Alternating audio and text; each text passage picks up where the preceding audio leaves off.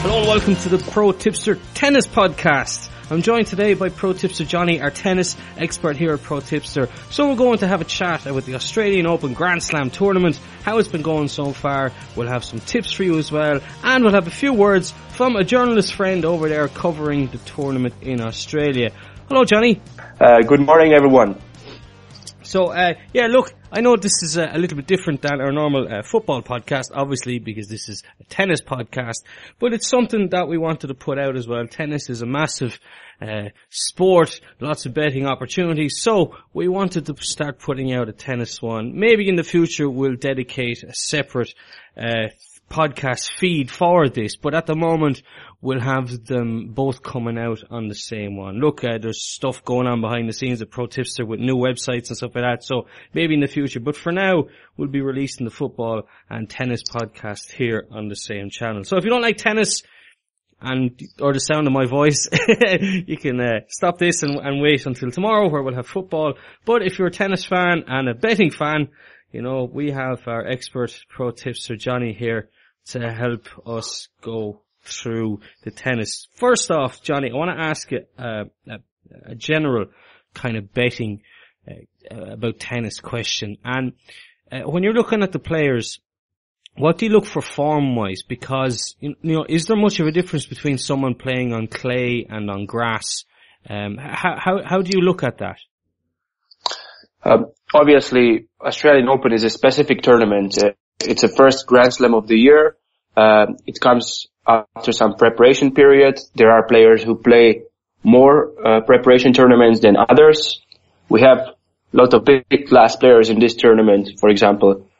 For them, it's directly first big match at the Australian Open before they didn't play anything because either they were injured and wanted to get as much recovery as possible. So form-wise and betting-wise, of course, I'm looking at the current form, but it's not always the most important factor. Obviously, if we are looking at a specific head-to-head match, and if the players played a decent amount of matches between each other, we shall have a look at how did they compete at different surfaces, because we know, of course, like you said, there are some players who play better on clay, who are better on hard courts, or there are some grass specialists. So this has to be taken into account. But it's only one of the factors that you should look at when you consider a bet for a tennis game.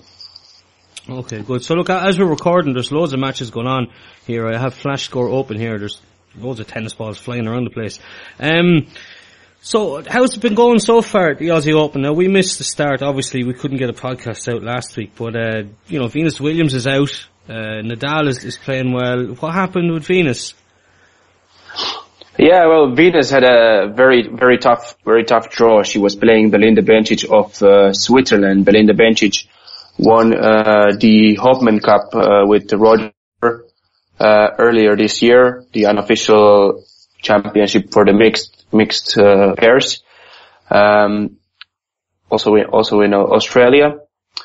So it was for her it was a really tough draw. She's not at her best form, like she was at the end of the last season. And she couldn't just find the weapons to beat Belinda. Whether it's a surprise or not, I would say it's not a huge surprise. Obviously, it was, the first day was just horrible for, USA. I think they went, 3 wins out of 15 matches, on the first day, which is something that history doesn't remember. So it was not just Venus Williams, it was also others. We've got Jack Sock out also from USA, seeded player. We've got on the first day 3 of the last year's semi-finalists at the US Open, and now I'm talking about the VTA, so women's tennis, who were out. So it was Venus Williams, Coco van der Weeg, and Slope Stephens. So that brings us to another topic, which we'll discuss later, the unpredictability in women's tennis. But the first 2 days were exciting. Nadal was back after his injury. He cruised past Victoria Estrella Burgos, a bit unknown player, 6-1, 6-1, 6-1, and he looked really decent. If for Nadal, he's got the qualities to compete for the title at every Grand Slam. The question always is if he can stay healthy. If he can stay healthy, he's got the weapons, he's got the spin on his forehand, he moves well, he's a lefty, so that gives him certain advantage. Yeah, Nadal as well. He's such a fan favorite. I think a lot of people would love to see him have 11 months injury free and win just loads and then retire gracefully. But kind of as it is that because he keeps getting these injuries, he kind of keeps having to come back and prove himself again and again and again. But I just find it brilliant that he keeps coming back and he hasn't thrown in the towel yet. I think mentally he's one of the strongest players on the circuit. He's got to fight with the injuries. Obviously the injuries come partly because of the way he plays. It's very difficult for the body. But yeah, like you said, he's coming back. He's proven a number of times that he's capable of coming back. The stage is set for a great final this year, the Australian Open. We will talk about the draw later, but we can have a dream final, Federer and Nadal. So yeah, and people love him because he loves Australia. He loves playing in the tournament. He has so much nice words about the tournament that you can see that the fans appreciate it. Yeah, we had I suppose what the Yanks would call it, a curveball player in as well, or a rookie, that's what I should say. Ukrainian Marta Kostyuk. She beat Peng Shui. And yeah, that's the great thing about tennis, isn't it? Every now and again you get these kids coming in and they just smash someone out of it. It's great, and I hope she goes on to great things. Yeah, this was one of the big stories of the first night in Australia. She's 15 years old. She is the youngest player to qualify even for the Australian Open since 2005. But we have to say she won the girls Wimbledon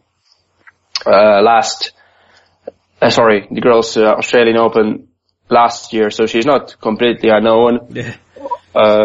Obviously for us, or for you, for me, even for me who I follow tennis, it's not a name that you would come across so regularly, so it's an amazing result. She beat number 27 in the world, which is, in her age, that's something, and it was like a very convincing win. It was 6-2, 6-2. I don't know what you make of it, but for me, it's just simply impressive. Yeah, absolutely. There was another girl, it was 2 or 3 years ago. Oh, I'm trying to think who it was. Cause, back in the day, I used to really like trading on tennis, Johnny, before Betfair was kicked out of Poland where I'm living. I used to love especially women's tennis because there's a couple of very simple strategies, and it would be lay the serving underdog when she's 30-0 up. Simple. It was a very good strategy for me on Betfair. But in women's tennis only, in men's tennis it's to use a cliche, it's a different ball game. It's I don't know about you, but I actually prefer women's tennis because it's a bit more unpredictable. To be honest, Paddy, men's tennis is better for betting. For me, it's more enjoyable to watch. Mm-hmm. Women's tennis, it's just so unpredictable. Mm-hmm. But that's on one side, that's the danger of betting on women's tennis. But on the other side, that's the joy of watching, that you never know what you can expect. We'll talk about it when we talk about the women's draw, but basically we can have 3, 4, 5, 6 winners of the Australian Open, or it can be even someone else from the women's draw. Yeah. It's just so unpredictable that it's so difficult to judge. Yeah, absolutely. No, I agree with you. Look, we'll get on to the draw then. No, actually we won't. Tell you what, you spoke to a journalist friend of yours out in the Aussie Open. So give a little introduction and we'll play. We have 3 parts here, so we'll play the first part for you. Yeah, Andre is a good friend of mine. He recently went to Australia to try a bit of different life, and part of his first experience, basically one of the first days he spent in Melbourne, was he was going to Australian Open. He's a big sports fan. He knows absolutely great deal about sports and tennis, and he told us some very interesting insights directly from Melbourne Park. On Monday, Melbourne Park welcomed the first tennis players in the first Grand Slam of the year, Australian Open. With me on the line from the other side of the world in Australia, Andrei Petrov from Slovakia. Hi, Johnny. Hi, Andrei. We've known that you visited Melbourne Park yesterday. That was your first experience at the Australian Open. How did you like it? Yeah, Johnny, you know, the Australian Open, it's a Grand Slam. It's something special. It's happening just 4 times per year, you know. So every one Grand Slam is a special. I really love the atmosphere there. I love the buzz. I love the energy from the people, from players, from the staff. Everything was really well organized. What was most special about the Melbourne Park itself? Many players consider it as the best venue for tennis. We know that Rafael Nadal really loves the place, and some other players really have only positive words about the venue, Melbourne Park. What was so special about it? You know, I've got that feeling that Australians want to make everything. They plan it in the details. You know, they want to make every special detail to work out really good. You know, like every court has a special atmosphere. There is a lot of things to do, not just tennis things. There are a lot of food courts. There are a lot of attractions. Like, I mean, there is stuff for children to do. There is stuff for adults to do, you know. So, really, you have signs everywhere. There are, the staff is really helpful to you, you know. And yeah, every court has a special atmosphere. So, the people, everybody working on that, try to makes it as special as they can, and try to create a experience for players, for the staff, for referees, for fans, for everyone who is visiting Melbourne Park. Yesterday was day 1 of the Australian Open 2018. What matches did you see, Andrei? So, because I'm a Slovakian, so I focused on the Slovakian matches. So, first Rybarikova against Townsend, and then Cibulkova against Kanepi. Was different matches, you know, like, I think Rybarikova is now in a good form, good shape, so she ran through Townsend quite easily. And the second match, yeah, there was like a raining break, like for half an hour, but it was between 2 sets. Like, Cibulkova couldn't find the rhythm, you know, and Kanepi was the better player. She struck really well, she served well, and Cibulkova couldn't really play her game. Then the next matches, I wanted also to see, for sure, of course, the men's draw. I've realized one of the upsets today. One of the upsets yesterday. Yesterday there were some of the upsets. So, for example, I've seen Matthew Ebden, the home player, defeat John Isner in 4 sets. He played very well, and Isner also couldn't find his game. And then, I really like the atmosphere on the smaller courts. So then I've seen more matches. Check out ProTipster.com, where you can earn money by sharing your tips and coupons. Sign up now and get our free daily newsletter where our experts share their tips. Go to ProTipster.com for more details. Let's have a chat then about the men's draw, Johnny. So Djokovic, his first competitive match since missing half a year with his elbow injury. How do you think he's going to get on? Djokovic won his opening match. He played overnight. He won against Donald Young of USA. It was pretty impressive, 6-1, 6-2, 6-4. What is the question about Djokovic? He's got his problems almost for the last 18 months. Obviously, he missed all the action after, I think it was after Wimbledon. He didn't took part in any preparation tournaments. He only played in the exhibition. So there was some questions about his fitness, and how he can deal about that. I mean, when we speak about Djokovic, we have to say he's the record, Australian Open title holder, with 6 trophies, from 2011 until 2016, he won 6 Australian Open, titles, more than any other player in the draw. So, even obviously recently he's not as dominant as he used to be. And you have to understand that, because he was so great for such a long time that, at one point there just must be, a part of his career when he's not, at his totally peak. But still, we have to count on him. He's very competitive, and you know him, he's really good fighter.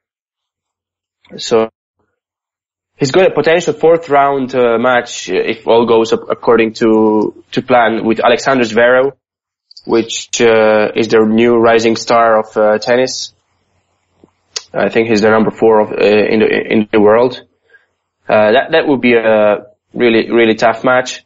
Obviously, the question would be if Zverev is consistent enough in a 5-setter match to beat Djokovic, but it will come also to question how fit Djokovic is and how he proves in the first matches. Then he would have a potential quarterfinal with Stan Wawrinka, another big player who's coming back after injury, very similar to Djokovic. He missed half of the season last year, so he's a bit unproven. He didn't play any matches before. He cruised past his opponent tonight, Wawrinka. He played Berankis from Lithuania.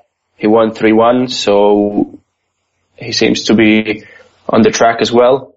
So we'll see how Djokovic goes, but of course the crowd will love him as well, because he's a very emotional player, and he shows his passion and dedication to sports and tennis. So. It's an awful tough draw though, isn't it? If Djokovic gets both of them on the way, like him and Wawrinka have already had plenty of really good battles over the years, and I think Stan is coming still. I don't think he's hit his peak yet. I think he's still, I think there's still potential there for him to do better. Whereas is Djokovic now, is he finally now on the way down? He probably isn't yet. Probably another couple of years in him before we start to see a slide.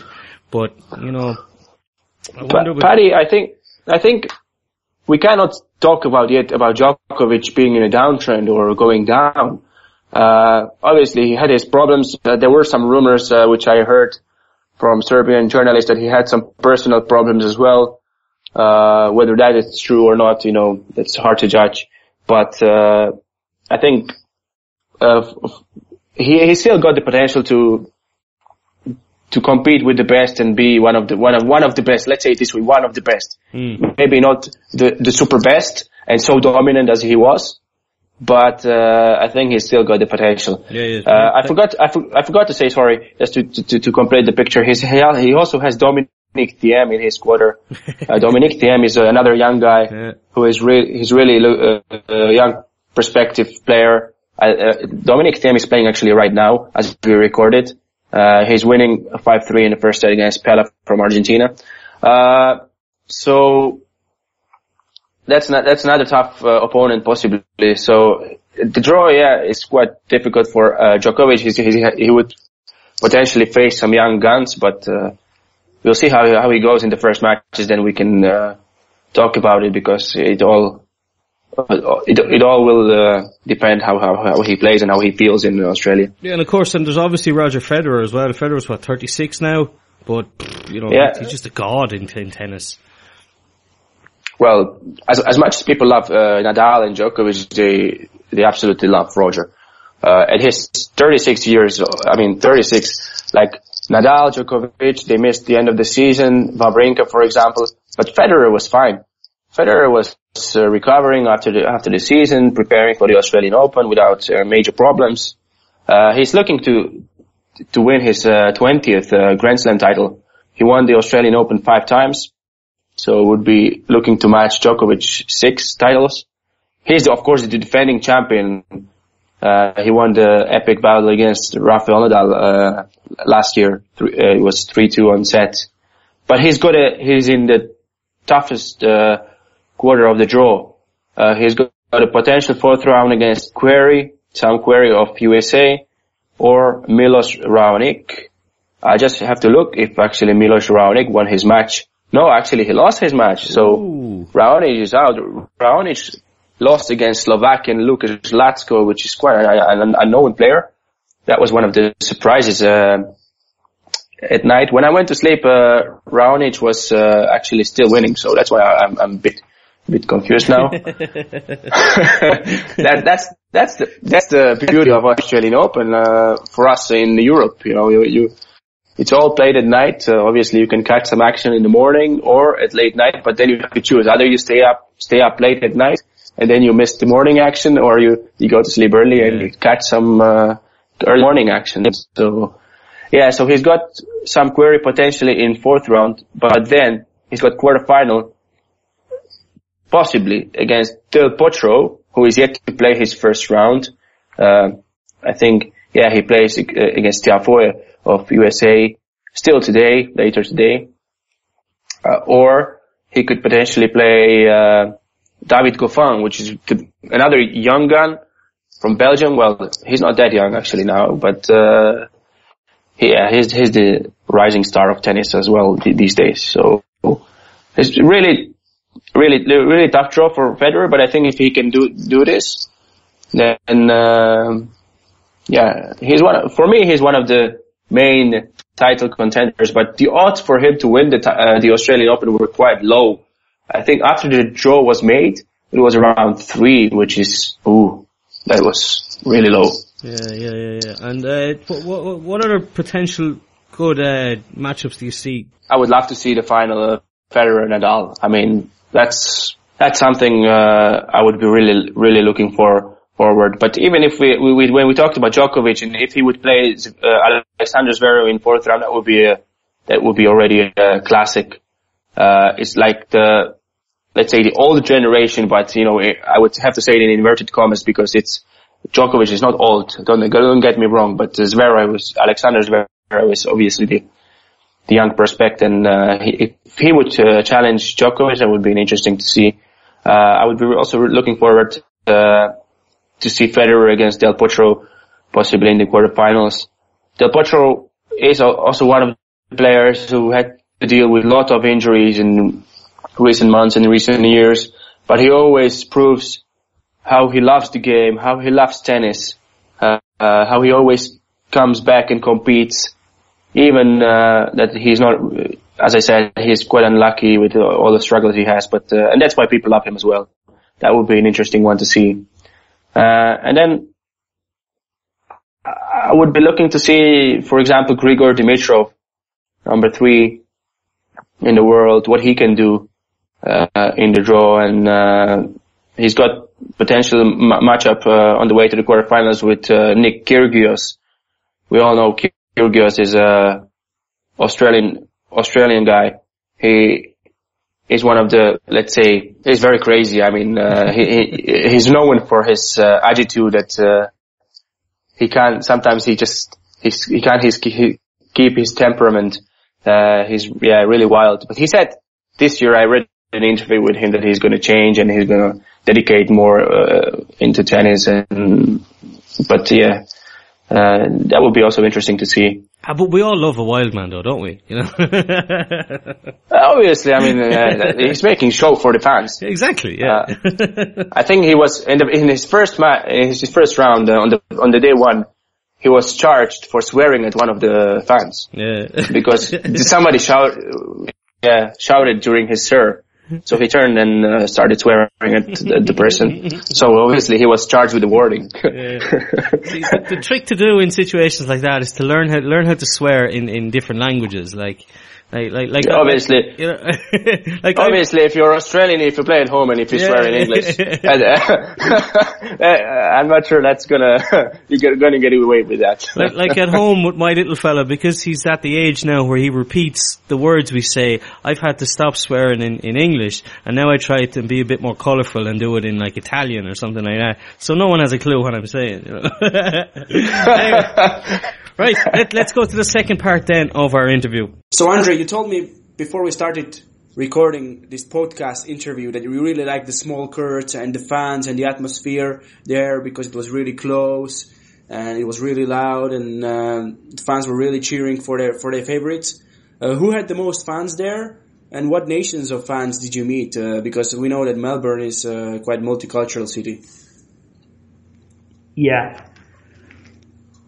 It's well known that here in Australia are a lot of Greeks, so their favorite is definitely Marcos Bagdatis.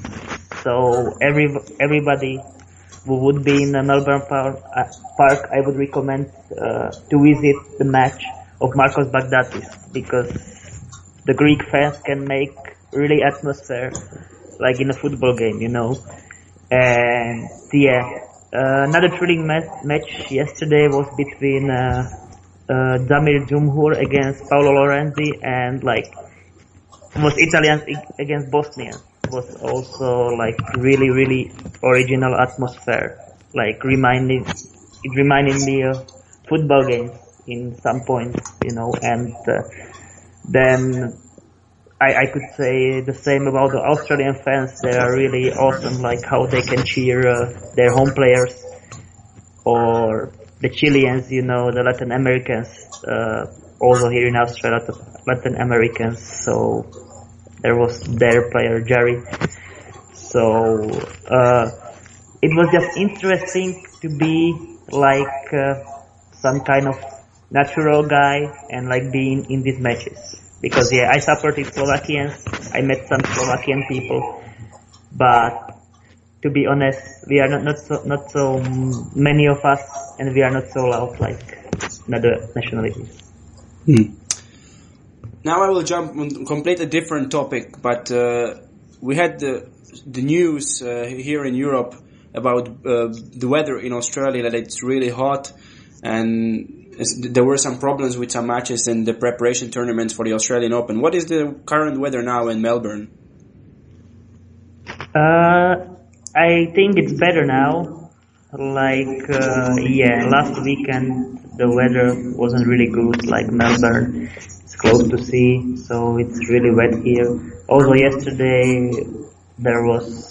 it was raining like for 1 hour, but then just sun goes up and it was quite hot weather. Now I think it's already warmer. Like now here is a Tuesday, and the prediction for the next day is also positive, and I think it's it could be really hot here. As you probably know, podcasts still grow by word of mouth. Show your support for the ProTipster Football Show by telling your football-mad friends all about our podcast, or by leaving a nice review for us on iTunes. Johnny, the women's draw, how do you see this going? So, number one, Simona Halep, she's never won a Grand Slam, but she's number one. How do you think she's going to win? Yeah, Simona Halep is one of the two players in the draw that would deserve to win finally a Grand Slam, because there are two players that never won a Grand Slam and are the favorites to take it finally this time in Australia. And that's number one, Simona Halep, and then Caroline Wozniacki from Denmark. It's actually quite impressive that it's not I used the wrong English word, but the opposite of impressive. Exactly. But because they're great players, they won so many matches, so many tournaments. But it's kind of it's a bit sad that they never won a Grand Slam, because they would totally deserve it. Absolutely. So, and that's why I'm actually going to root for these two girls to have a potentially good run this time and to make most of it, and to even win. It's not gonna be easy. But Halep is number 1, Wozniacki is number 2 seed. But then we've got number 3, Garbiñe Muguruza of Spain, who is she's won the Grand Slam I think 2 times before. So she's got the winning mentality. She is struggling from now and then with injuries. So, but she should be fit for this tournament. Well, we've got obviously number 5 seed Venus Williams is out already. That gives some floor for others. We've got number 7 seed Jelena Ostapenko. I don't know if you remember, but there was she won the French Open last year, I think it was, after a great run. At that time she was nobody really knew about this player, but she was like really shocked everyone winning it, but she was really good. So yeah, there are some names. There's Karolina Pliskova from Czech Republic, number 6, who can compete with the best. There is Elina Svitolina from Ukraine, number 4 seed. She's also for me one of the favorites. I think to be honest, there are possibly 6 or 7, well, let's say 6 or 5 or 6 players who can possibly win the women's draw. So it's very difficult to predict. As I said, generally women's tennis is quite difficult to predict. Mm-hmm. You have to expect unexpected, as I like to say. Yeah, exactly. And this is why I used to love trading tennis on Betfair, because there's so many swings and price changes that if you can stick to a kind of strategy with strict kind of filters, there's a potential to make some money on stuff like this, you know. Yeah. But definitely, Johnny, I do want to learn more from you, because I actually don't bet at all on tennis since Betfair left Poland. It is something I should really get back into. Look, do you want to have a chat about the British players? We have a lot of British listeners.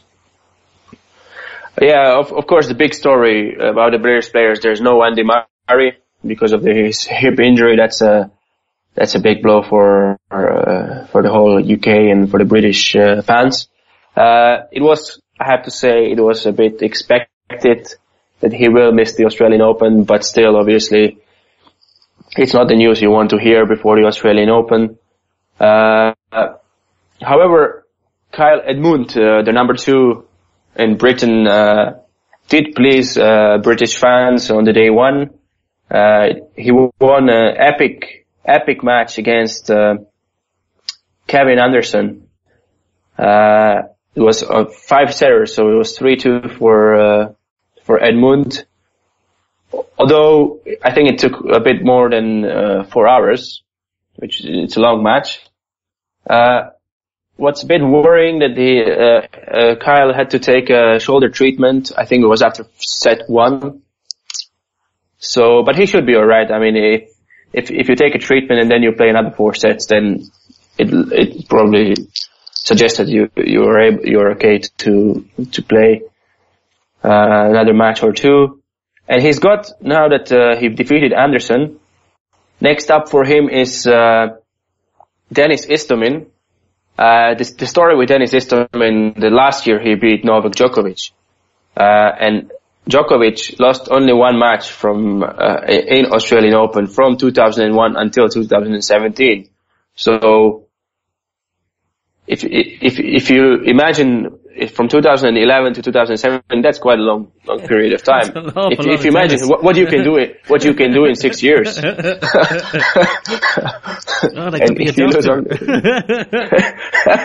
So yeah, that proves that Denis Istomin is probably capable of doing some great things, but he actually never stepped over his shadow. Yeah.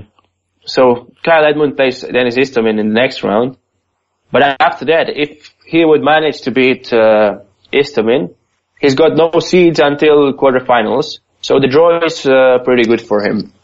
However, I'm not so sure if it will be a difficult one for him against Istomin.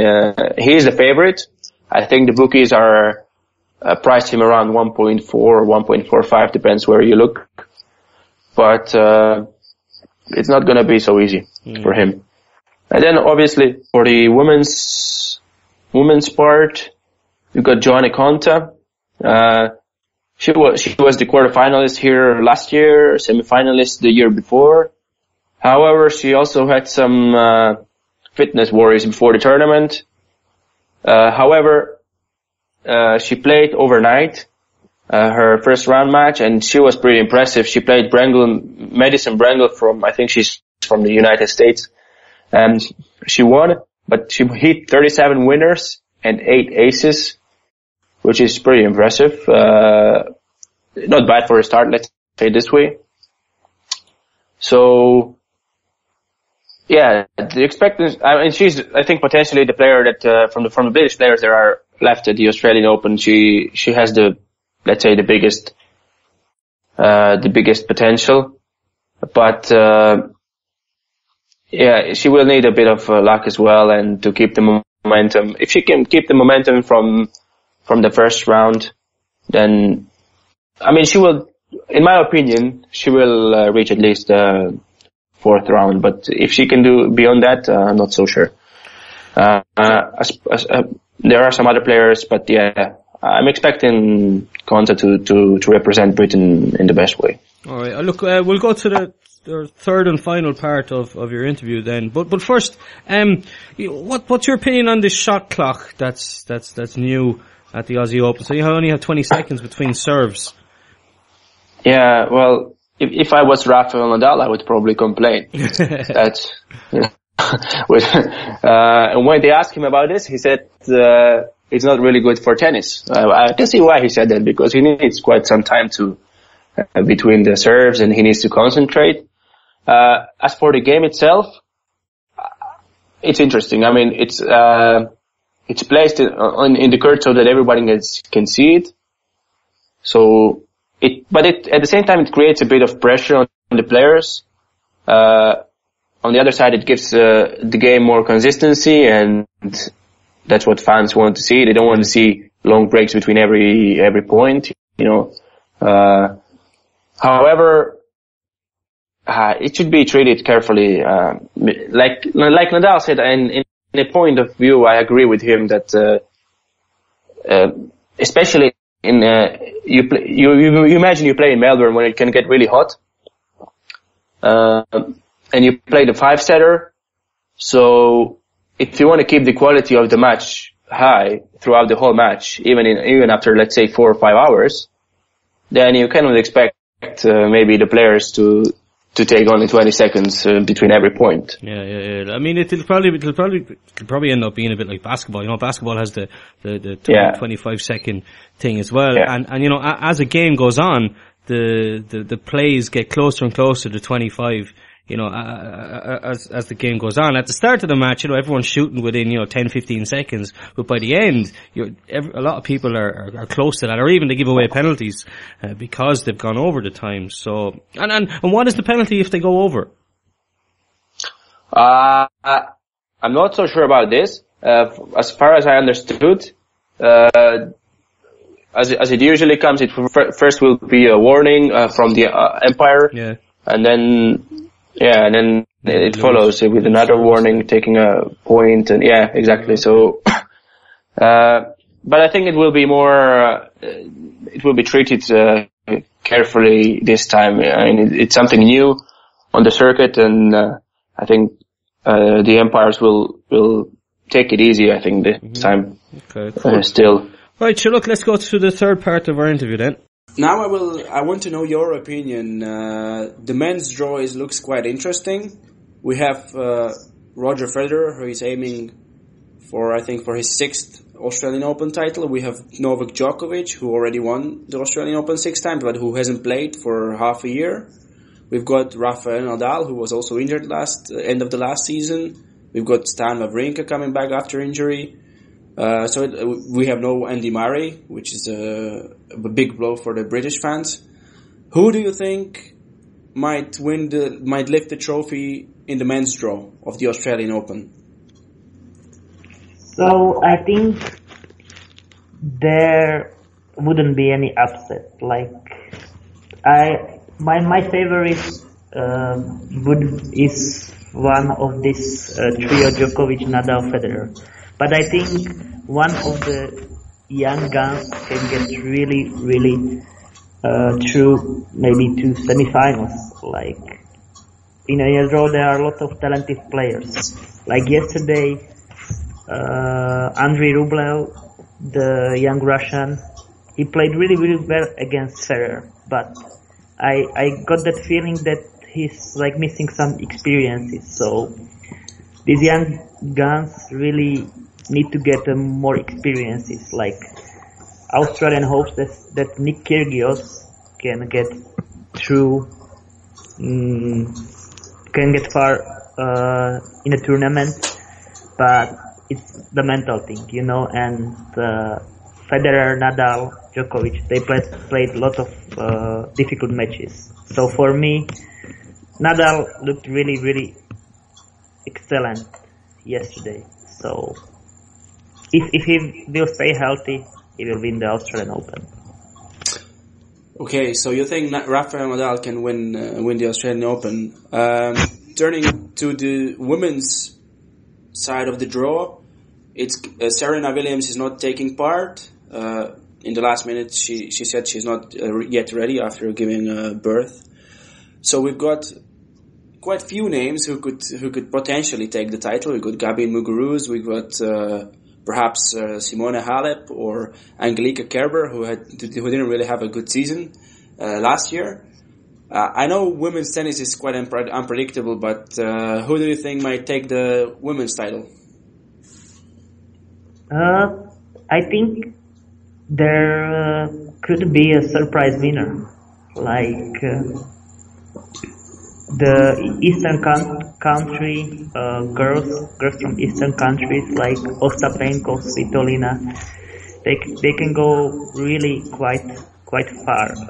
Like yesterday, we experienced quite surprise, like Bencic knock out Venus Williams, you know. But Bencic has a really good pre-tournament, the preparation tournament, the Hoffman Cup. She played really good there. So yeah, as you said, it's hard to predict the winner. But yeah, it could be Angelika Kerber. It could be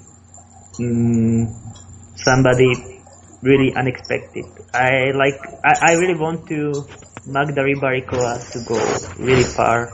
Hopefully, if she can make a run like in last years, like in Wimbledon, it would be awesome for Slovakian fans. But yeah,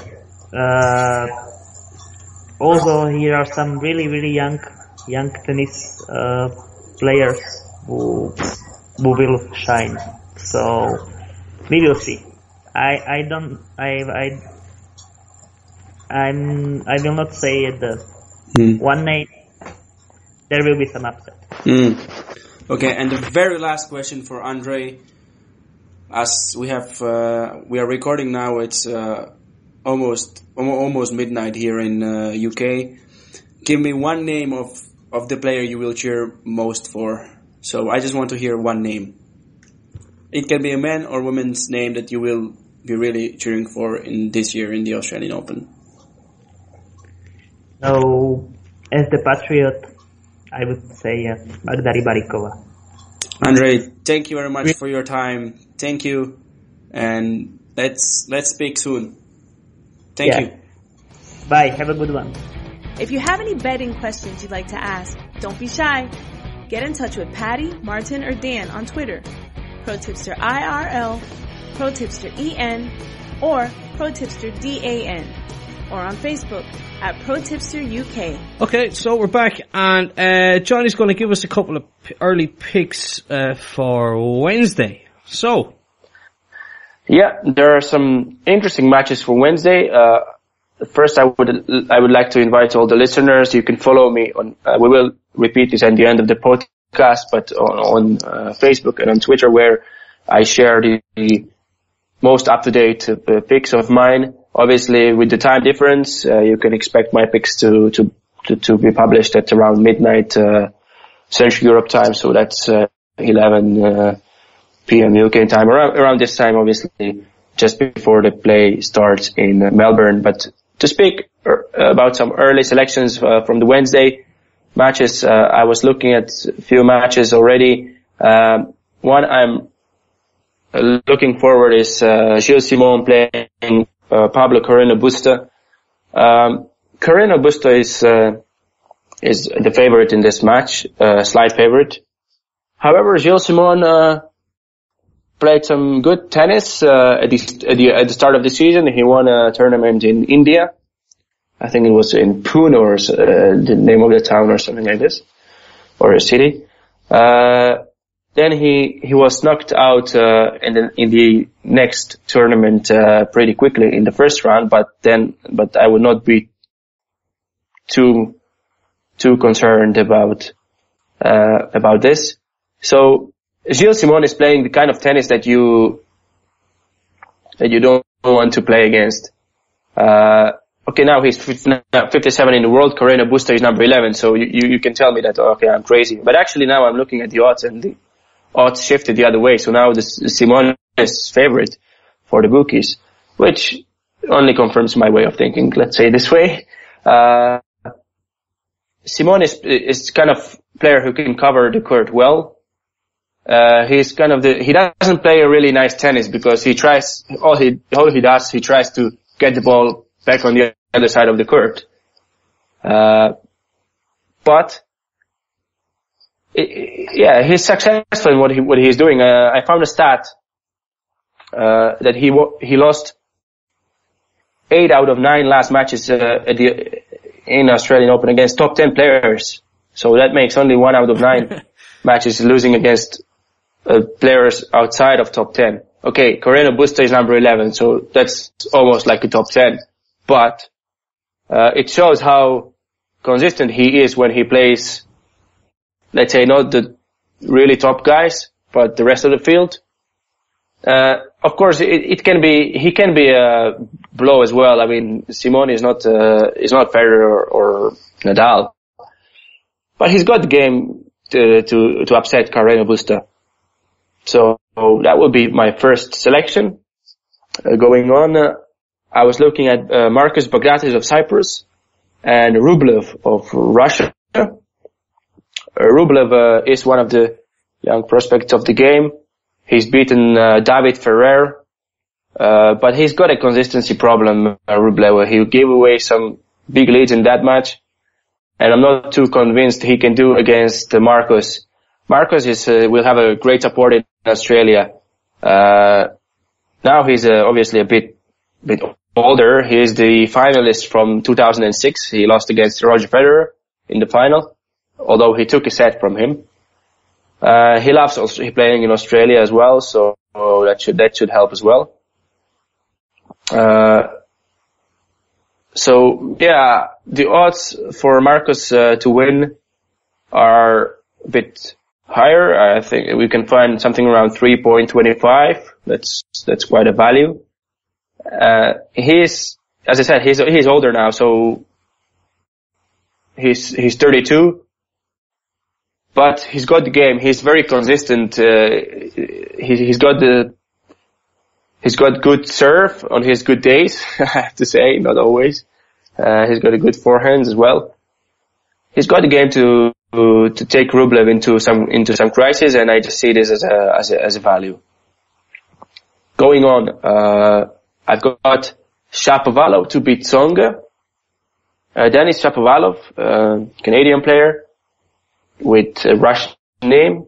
Joe Wilfried Tsonga is a well-known tennis player for all of us. So again, I'm going for the value here. Shapovalov beat Tsonga last year at the US Open.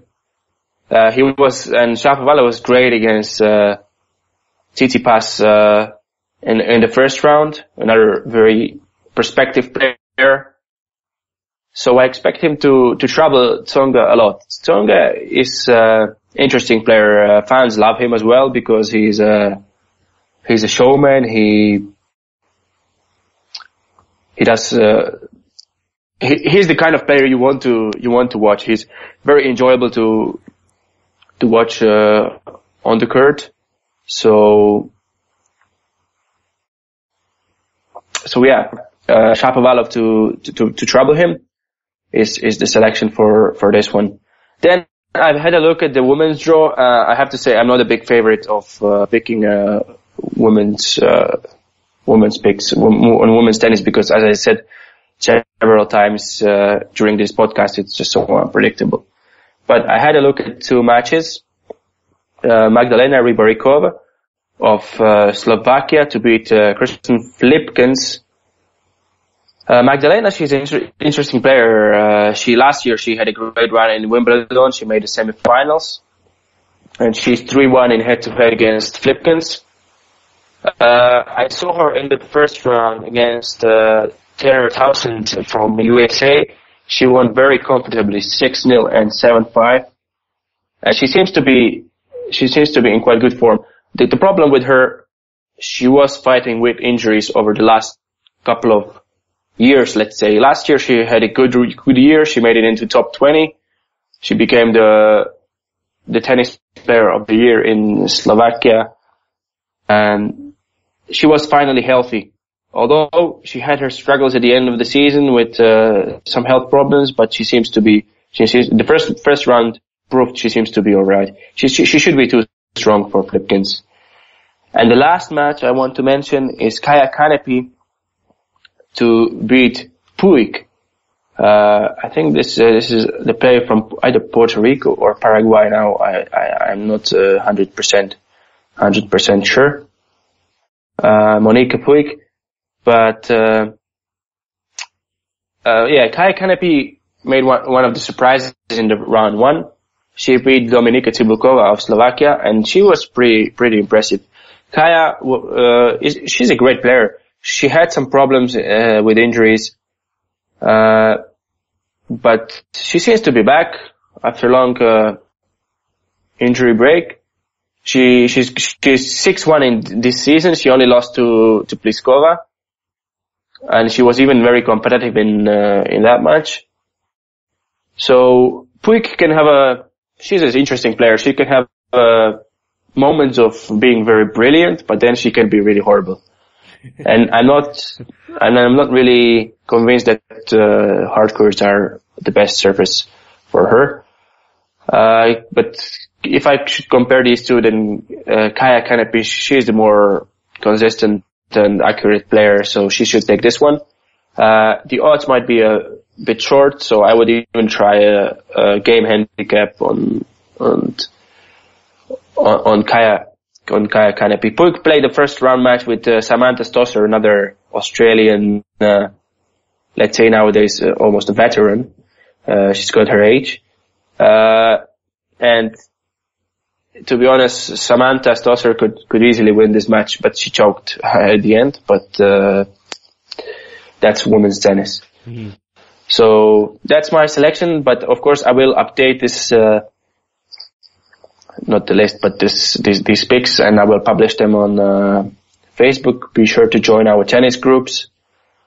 Follow me on Twitter. Also on Facebook for the latest picks, and on ProTipster on my profile, ProTipster Johnny, where I publish all my picks for the night. Excuse me. Yeah, exactly. Get over to Facebook, have a look for ProTipster UK, and then within that page you'll find groups. We have football, Premier League and English football group. We've European football group, tennis group, NBA group, and NHL group as well. So come over there, get involved, and have a look at Johnny's tips, because he's our tennis expert for a reason.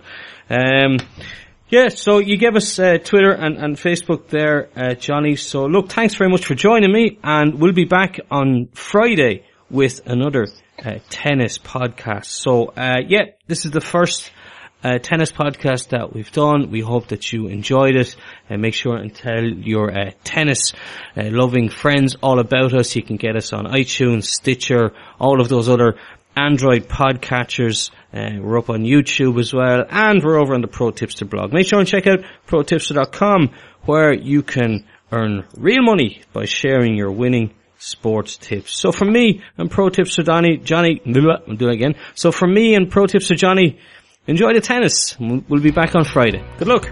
Thanks for listening, everybody.